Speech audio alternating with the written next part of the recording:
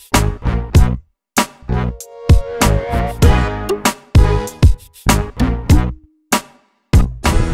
going on, people of YouTube? If you guys seen my recent A4 video, that loaner car that I got, you remember this spot. However, this time I'm not actually reviewing another loaner car because my car is in the shop or whatever. This time I'm actually reviewing my own car because I've never done that. So without further ado, let's get to that.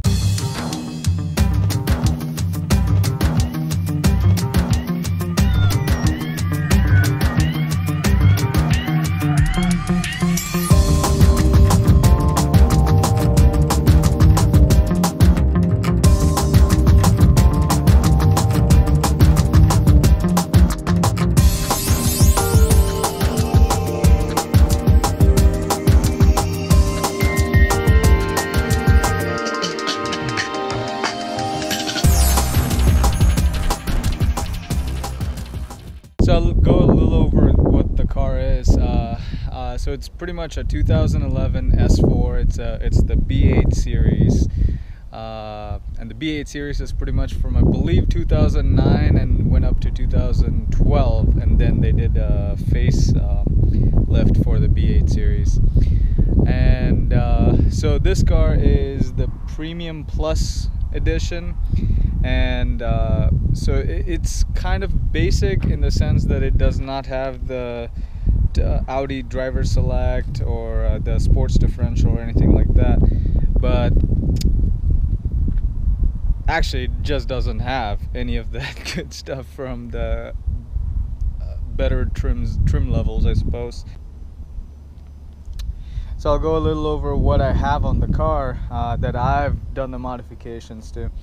So first of all, let's start with like the front grille, which has the RS4 grille, and it's not the stock S4 grille that the car usually comes with, which is kind of bland and boring if you ask me.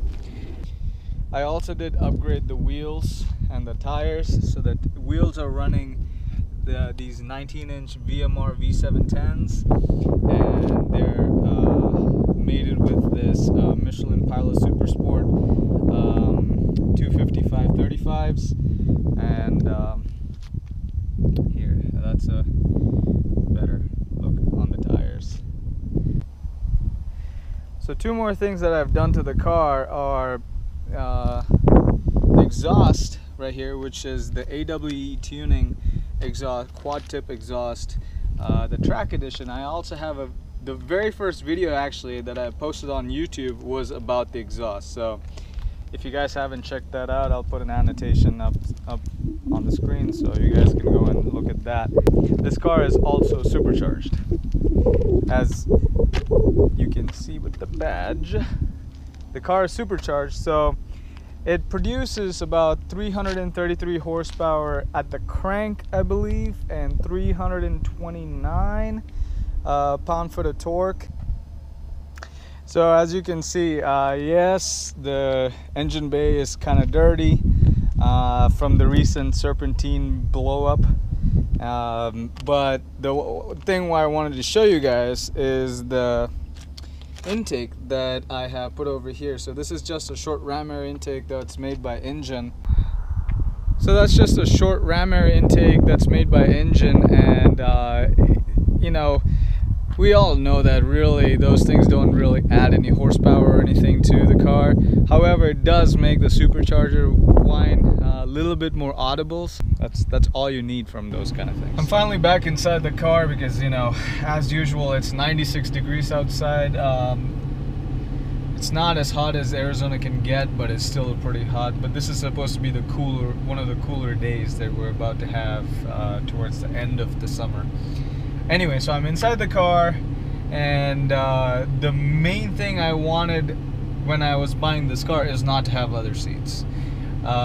Again, being in Arizona, where, you know, this place is kind of a land of extremes, where you have extreme heat and extreme cold, and in either cases the leather seat is just either frozen or like burning hot. When it's frozen, at least you can turn the seat heater on, but when it's hot, you can't do anything about it because, you know, these don't have ventilated seats.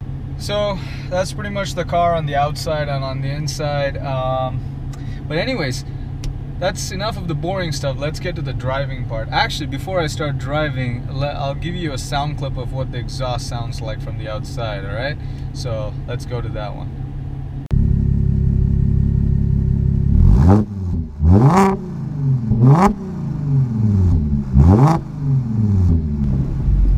So for people who own an S4 and don't know if they have a launch control in their car or not, well, I like to tell you that there is a launch control in this car, and Audi doesn't actually advertise it. So there's no, no specific. You won't find it on the manual. You won't see any buttons on the car. Obviously, you would have seen it if there was one, saying that there is a launch control. But however, in order to put the car into launch control, it's extremely simple. All you have to do is put the car in sport mode, and then you essentially turn off the stabilization control, ESC basically, and that's, let me get to the straightway. Again, we're in the road, our favorite road.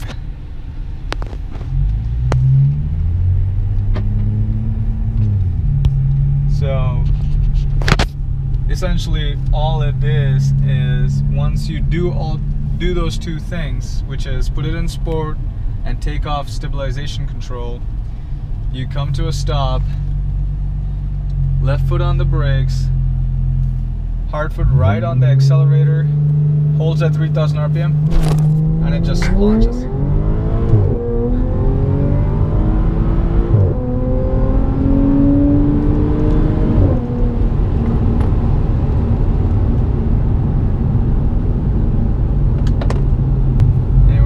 Thanks for watching. If you have any questions, go ahead and leave it down in the comment section below. And till next time, see you then.